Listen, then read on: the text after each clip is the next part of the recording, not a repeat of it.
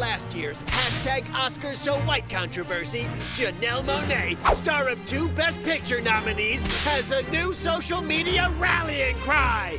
It's #Oscars! Highlighting those who are oftentimes discriminated against or marginalized because they're different.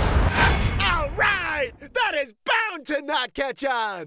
Janelle Monae at LAX. So she just arrived for the Oscars, clearly. Which is why we ask her, do you feel like this year has been like a victory in like the diversity department? I feel like this is a great year for excellent storytelling, and I think Moonlight and Hidden Figures have done just that.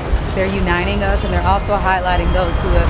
Oh, give her the award already! Oh wait, she's not nominated. But her movies are... She was the wife in Moonlight. I loved her. All of these films, in a vacuum of color or whatever, are phenomenal. I don't know how true that is, man. Hidden Figures, really? Did you see Hidden Figures? No, but I heard of... Shh!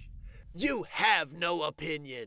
But back to Janelle, who's saying what needs to be said. And I just pray that more writers and producers and Hollywood in general will realize that these are the types of stories that the people want.